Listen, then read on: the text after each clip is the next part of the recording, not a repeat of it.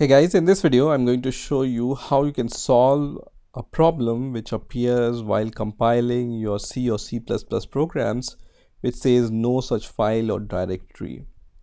So let's say I want to compile this main.cpp file. So I have created this main.cpp file on my computer, and I have written this program.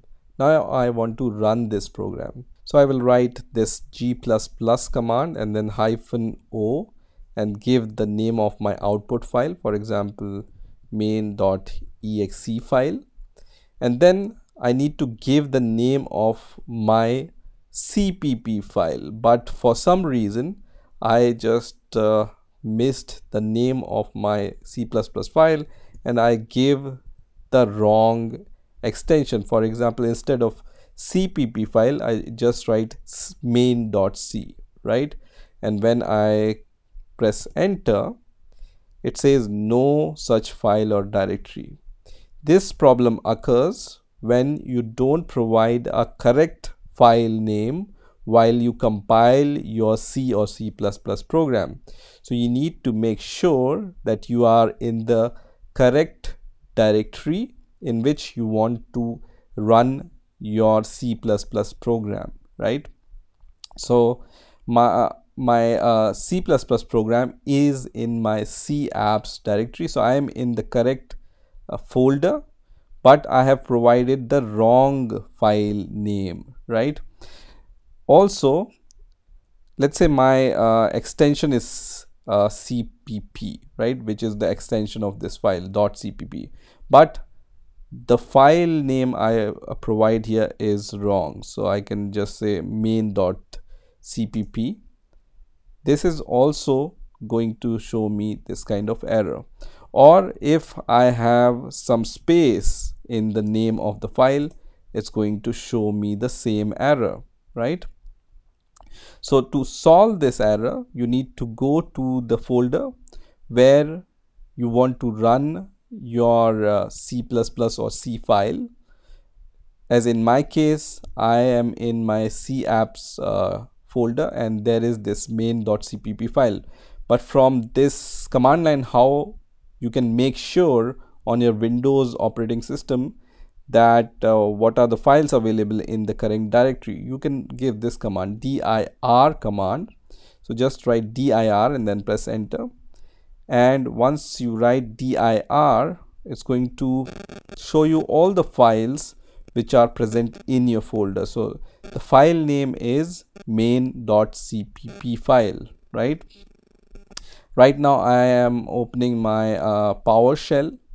Same you can do on the normal command prompt or the terminal, right? So I can just right click here where my main.cpp file or main.c file or whatever your C or C program file name is, just go to that directory, right click there, and then click on show more options if you don't see these options, and then click on open in terminal,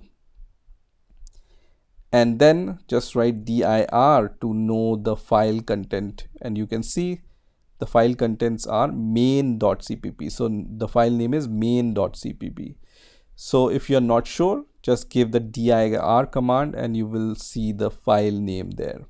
Then you can simply write g++ and then -o, the name of your exe file, which will be the output file which you will run after compiling your C++ program, and then the name of your file, which is main.cpp, right? If you open the PowerShell, and you can just write main here and then press the tab key, the PowerShell also is going to auto complete your file name. So if you have doubt, just write first few letter of your file and then press tab key on your keyboard on your Windows operating system, and the PowerShell is going to auto complete your command, right? Press enter, and once you press enter, it's going to create this main.exe file for you, right?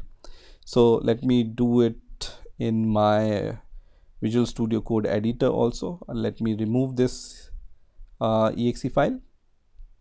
Let me move it to recycle bin, and then I gave the command g++ -o main.exe.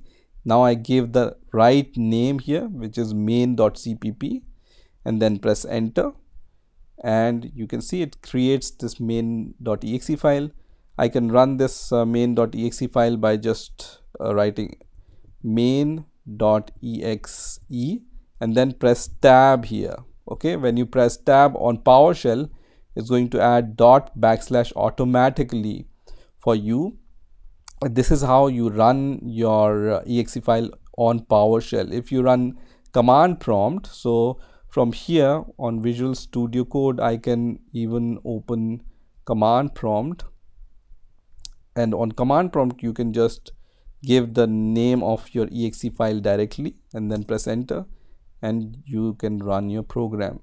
Or you can open cmd here, and then go to your folder, and from there also you can run your file in a similar way. So this is how you can solve this problem on your Windows operating system. I hope you enjoyed this video, and I will see you in the next video.